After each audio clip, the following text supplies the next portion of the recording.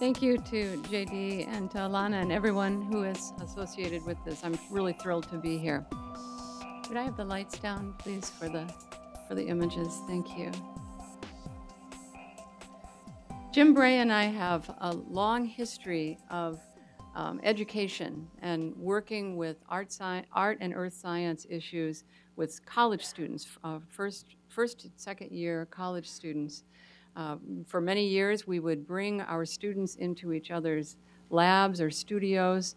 We took students to Italy 3 times and talked about art and earth science issues. But the most recent thing that we've done is producing a show of art and earth science disasters in many cases, some the result of factors like volcanology, sometimes earthquake, flood, any number of events that sometimes are controlled by human beings and sometimes are not. But in many cases, these disasters were something that brought us together in terms of education, and it's something that we can use to reach students. Still currently me, I still teach at UW-Fox and I work with students, and I can make art have a greater meaning for my students when I combine it with subjects such as earth science.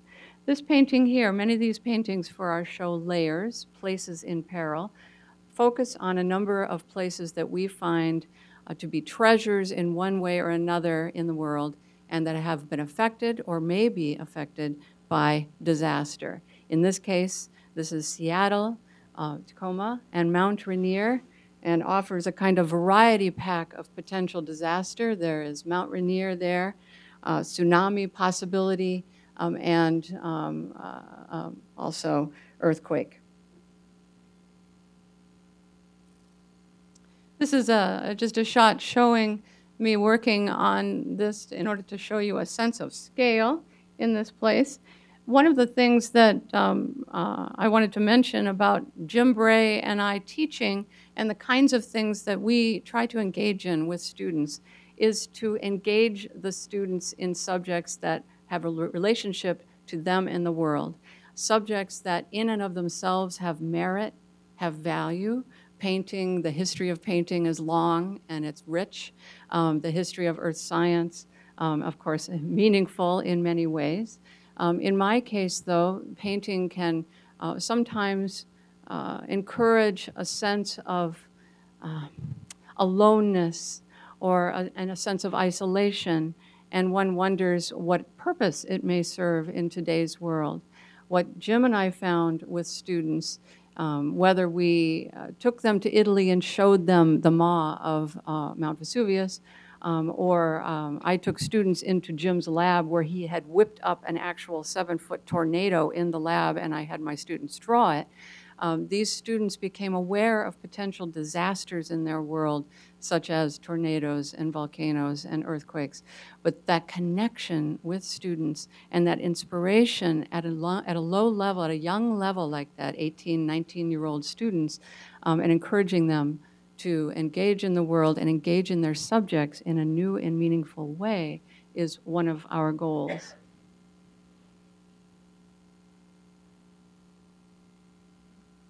Sorry, thought this was going.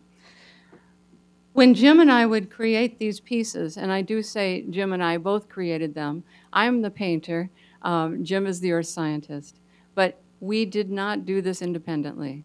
We would often travel to these places, sometimes that was independent, but we would talk about these places. I would learn about earth science issues and disastrous possibilities from Jim.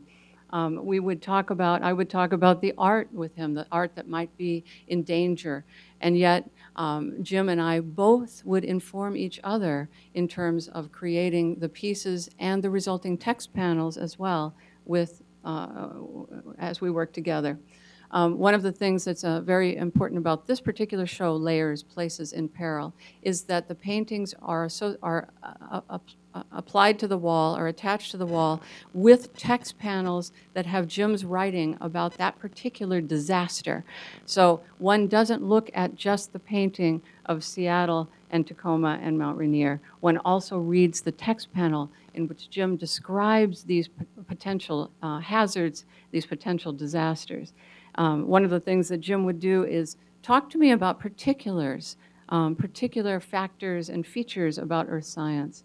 In one situation, as I was working on this painting, he drew in my sketchbook and explained to me about various processes, about the subduction zone and about volcanism and the volcanic process.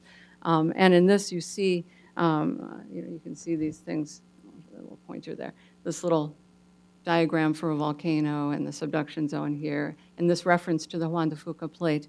But he would draw that in my sketchbook and suggest that I put that on there.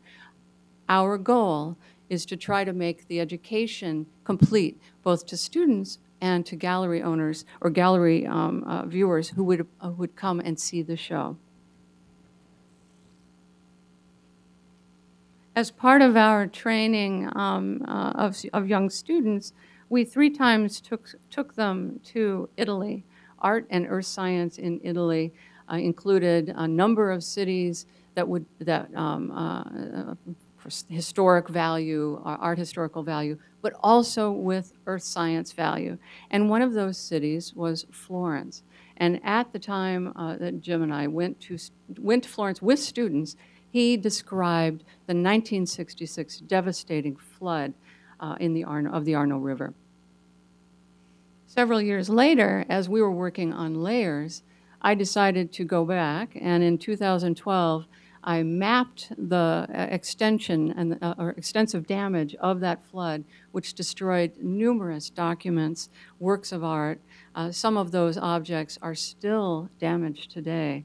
And I decided to walk along the path of that flood with Jim's guidance to find out where the water had been and to make small paintings, small watercolor paintings, and then apply those paintings to a drawn map of Florence that shows just how devastating that damage had been, how devastating that particular disaster was. Of course, this is something that is a disaster not just to one city or to those who lost their lives, but a disaster for the world in that those things are affected forever.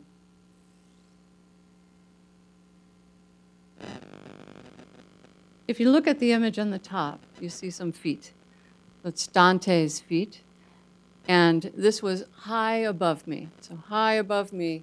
And it was at that point that the water was in 1966.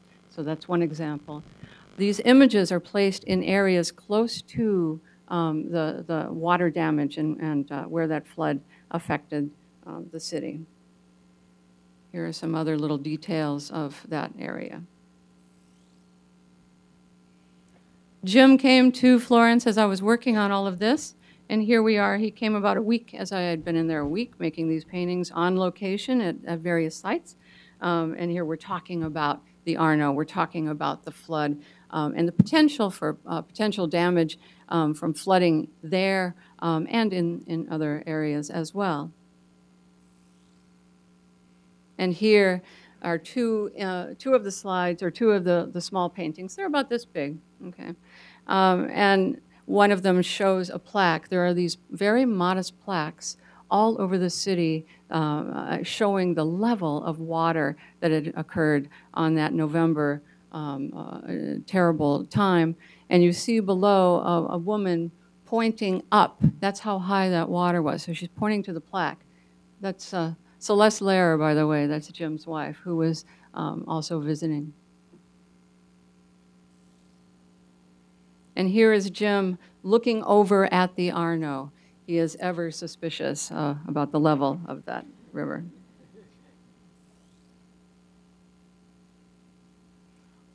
Another disaster that happened in 79, year 79, and has the potential to occur again is Mount Vesuvius. And that entire volcanic region, the Campi Flegrei, Solfatara, but that entire region is heavily populated in Italy, Naples, and the like. Very, very huge percentage of people with very little place to go if they needed to get out quickly.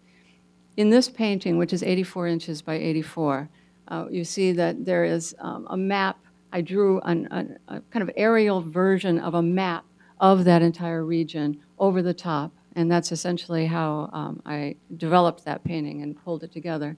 And in this painting, it says much, I think, the most clear, in the most clear fashion, the way that we combined our efforts in putting together this business. Because in addition to Jim's text, again, he would speak to me and suggest things as I put these things together.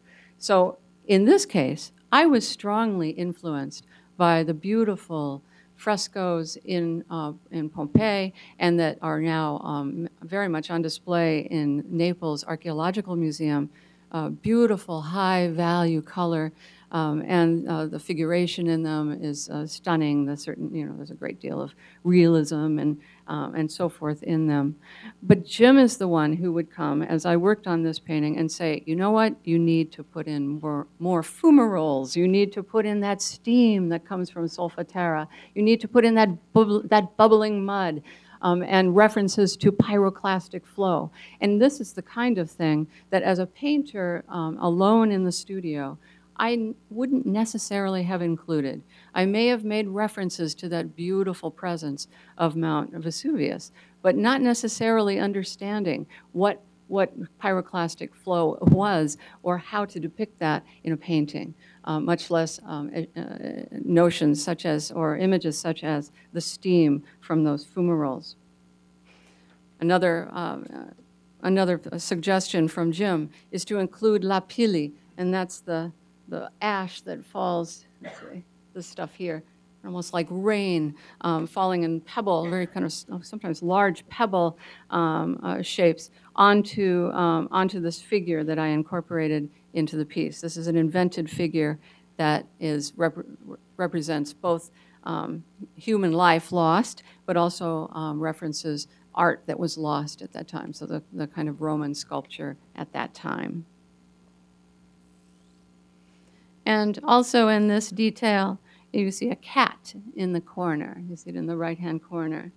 And it's sleeping, and will that cat awaken in time to alert its owners to get out before Vesuvius goes again and creates another disaster? One of the things that I did, and I do this as an instructor, because I am an instructor pretty much first, and then a painter as a way to really discuss some of the things that interest me. But one of the things that I find very helpful with students and that I think important is showing students how to work with art, how to work with earth science, and so in taking students to Italy, we were able to show them both the best earth science and the best kind of art they can imagine. But it also is helpful to show them how to actually make a painting. I tend to use pretty traditional methods in painting. I feel that it still has great value. I use mostly oil painting, but also watercolor and some acrylic. But I find that the teaching of students and showing them traditional kinds of methods and still incorporating new ways of making art and new ideas to make art about is absolutely essential.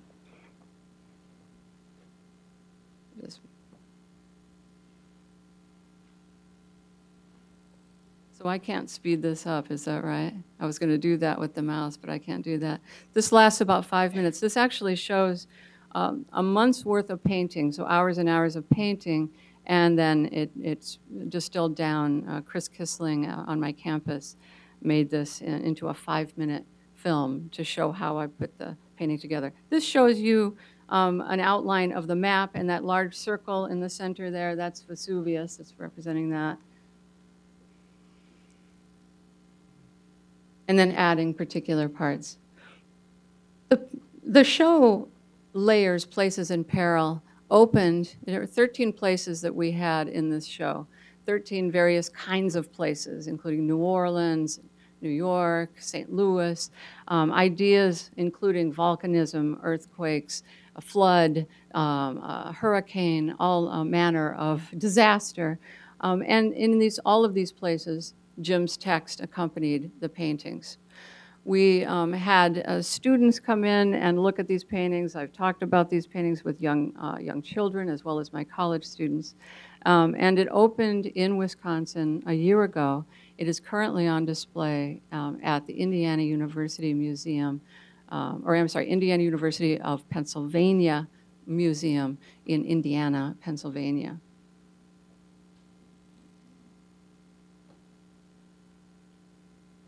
And you can see that I'm using a very traditional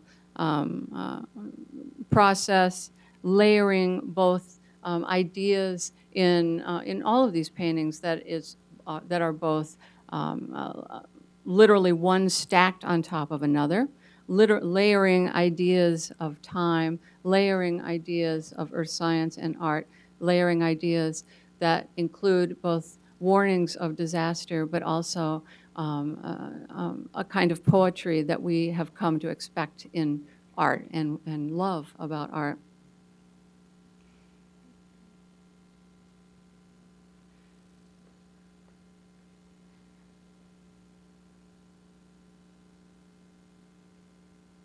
And it goes on for a few minutes. But thank you very much.